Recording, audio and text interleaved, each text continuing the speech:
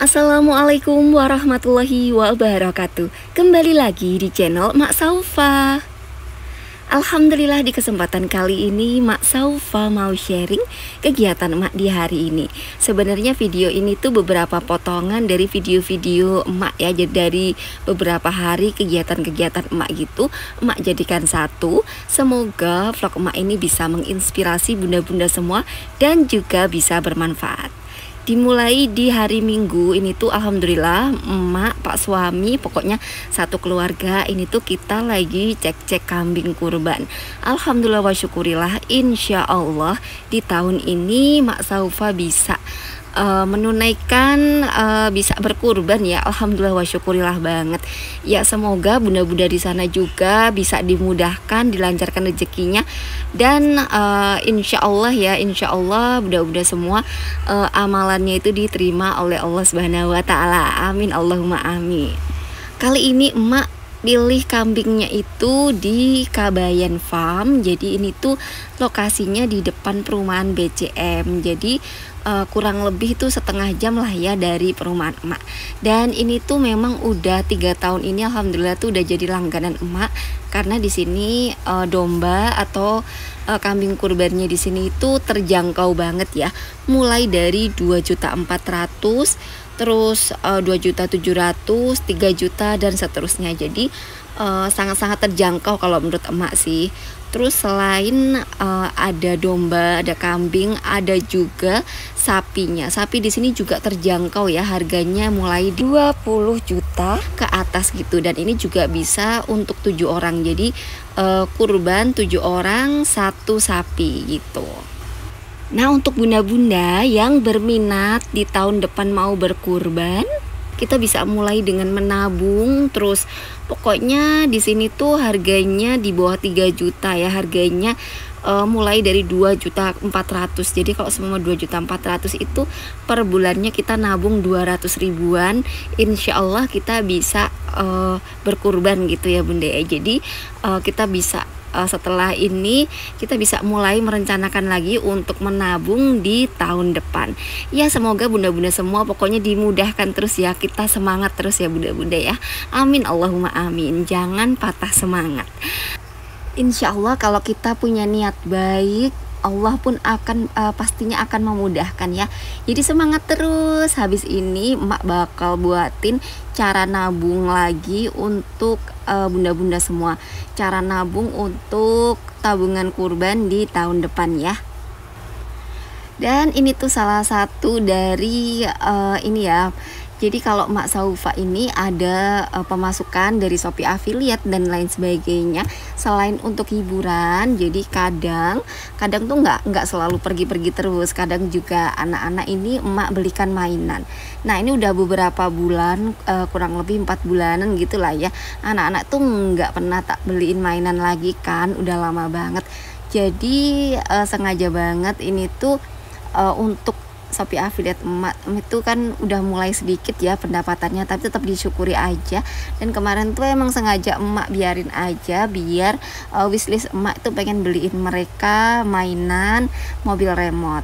Nah, membelikan mainan anak-anak ini juga salah satu cara emak juga supaya mereka ini menghindari HP ya. Jadi dengan beraktivitas, main, terus pokoknya bergerak gitu ya, nggak main HP. Soalnya Mak Saufa kan pegangannya HP terus, jadi takutnya mereka itu jadi kayak pengen gitu. Nah salah satunya emak alihkan dengan membelikan mereka mainan seperti ini. Dan kadang emak sesekali juga ngajakin mereka main. Nah selanjutnya untuk mainan seperti ini juga mereka jadi nggak terlalu tergantung sama emak gitu loh. Jadi emak bisa beraktivitas, bisa sambil bikin video dan lain sebagainya. Jadi emak bisa lebih produktif lagi. Dan ini adalah kondisi di pagi hari. Jadi mereka habis mandi terus mereka mainan. Alhamdulillah emak jadi bisa beraktivitas, bikin vlog sambil bebersih rumah juga. Untuk si kakak tantri, dia itu hari ini lagi ada tes, jadi pulangnya tuh agak pagian. Dan nanti pas sekalian jemput si kakak tantri, emak juga mau beli buah. Karena ini tuh udah kurang lebih semingguan gitu emak belum beliin anak-anak buah-buahan. Jadi untuk buah-buahan ini Mak Saufa ini budgetnya kalau bisa sih nggak nambah budget gitu ya bunda ya, tetap budget dari 1 juta sebulan itu, dan nanti bakal emak catetin di jurnal ya. Jadi kemarin kan emak belanja 100.000 untuk 3 hari. Nah insya Allah dari selisih belanja tersebut akan emak gunakan untuk membeli buah-buahan. Jadi insya Allah kebutuhan protein terus buah-buahan tetap tercukupi gitu ya bunda ya. Nah jadi ini tuh supaya semua berjalan dengan lancar. Jadi anak-anak setelah mandi, alhamdulillah mereka mainan, emak bersih-bersih rumah. Terus lanjut nanti jam 11 jemput si kakak tantri, dan pulangnya emak mau beli buah. Dan apa kabarnya bunda-bunda semua? Semoga selalu dalam lindungan Allah Subhanahu wa taala. Bunda-bunda semua semoga senantiasa dilancarkan rezekinya dan juga dimudahkan segala urusannya. Semoga vlog emak ini bisa menginspirasi bunda-bunda semua dan juga bisa bermanfaat. Untuk teman-teman yang selalu mendukung channel Emak Saufa, emak ucapkan banyak terima kasih. Dan untuk yang baru bergabung, emak ucapkan selamat datang. Jangan lupa untuk like, komen, dan juga subscribe-nya. Terima kasih. Dan ini tuh alhamdulillah anak-anak lagi anteng, emang lagi seneng ya. Soalnya ada mainan baru, jadi emak sedikit bisa beraktivitas gitu ya bunda ya, karena mereka lagi fokus sama mainan baru mereka. Nah setelah jam 11 siang, ini Mak Saufa lanjut untuk ngejemput si kakak tantri ke sekolah. Nah di sekolah ini kakak tantri ini lagi ada tes ya bunda ya untuk kenaikan kelas. Pulangnya ini emak mampir ke toko buah. Nah toko buahnya ini tuh deket banget sama perumahan emak ya. Jadi ini tuh memang di jalan utama menuju perumahan emak. Jadi di sini ada toko buah yang lumayan besar. Nah di sini enaknya belanja di toko buah ini tuh bun. Jadi kita bisa udah ada yang dipak-pakin, udah ada yang dipaket-paketin dengan paket hemat, mulai dari 10.000, 20.000, terus seterusnya gitulah ya bunda ya. Pokoknya bisa disesuaikan sama budget kita. Kayak semangka ini nih ada yang 20.000, ada yang 10.000, terus ada anggur, ada kelengkeng yang 10 ribuan, 20 ribuan. Pokoknya bisa disesuaikan. Nah untuk kali ini emak mau pilih semangka setengah buah, terus emak juga pilih anggur. Sebenarnya tadi anak-anak emak suruh milih antara anggur atau kelengkeng, tapi mereka pilih yang anggur. Oke, yang anggur ini satu kotaknya harganya 20 ribuan gitu ya.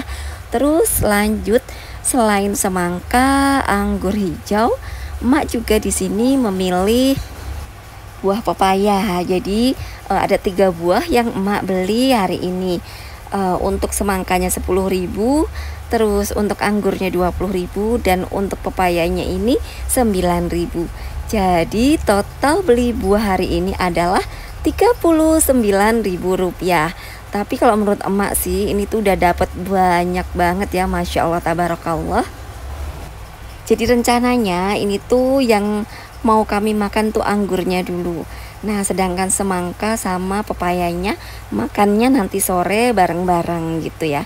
Jadi emak simpen dulu nih. Untuk anggurnya boleh dimakan duluan. Dan untuk belanja buah hari ini 39.000 rupiah. Ada anggur, ini tuh satu bungkusnya harganya 20.000 rupiah. Selanjutnya emak juga beli semangka, ini tuh setengah potong, jadi harganya segini tuh 10.000 rupiah. Terjangkau banget ya bunda-bunda ya. Lanjut emak juga beli pepaya, ini tuh per kilonya 10.000, dan ini tuh nggak ada sekilo, jadi 9.000 rupiah. Jadi total untuk membeli buah hari ini adalah 39.000 rupiah. Masya Allah tabarakallah. Untuk membeli buah ini emak ambilkan dari budget 1 juta per bulan untuk belanja sayur mayur emak ya. Jadi budgetnya ini emak taruh di jurnal catatan pengeluaran untuk belanja emak di sini ya. Alhamdulillah di tanggal 11 Juni emak belanja buah-buahan sebesar 39.000 rupiah. Masya Allah tabarakallah. Dan demikianlah vlog emak kali ini. Semoga bisa menginspirasi bunda-bunda semua dan juga bisa bermanfaat. Mohon maaf apabila mak saufa ada salah-salah kata. Sekali lagi terima kasih dan wassalamualaikum warahmatullahi wabarakatuh.